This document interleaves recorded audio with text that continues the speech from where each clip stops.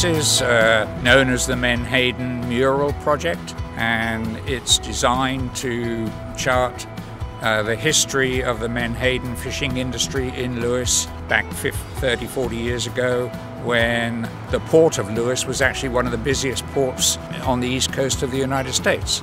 We talked to the Lingo family who own the Beacon Motel. There's a nice blank wall at the end here, that, as you can see. So we suggested to them that we could do a mural on the wall, and we wanted to make it historic. So the Menhaden fishing industry is really a great part of the history of Lewes.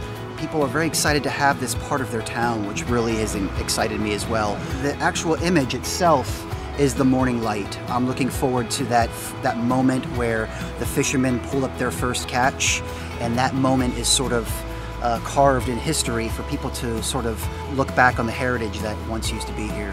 Once I've mapped out a couple of key component areas, horizon line, the boat position, it was easy to draw the rest of the mural freehand in relation to these objects. The process will take roughly 4 to 5 weeks. We give it roughly a month for the process to be complete.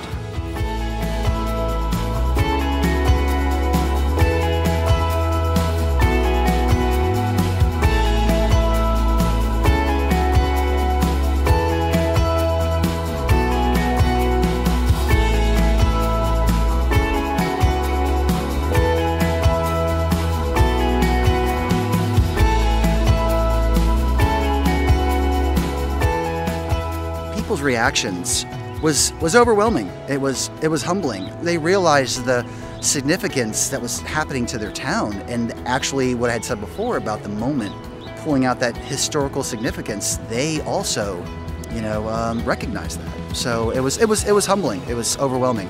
For me, I will take away the historical significance of the wall.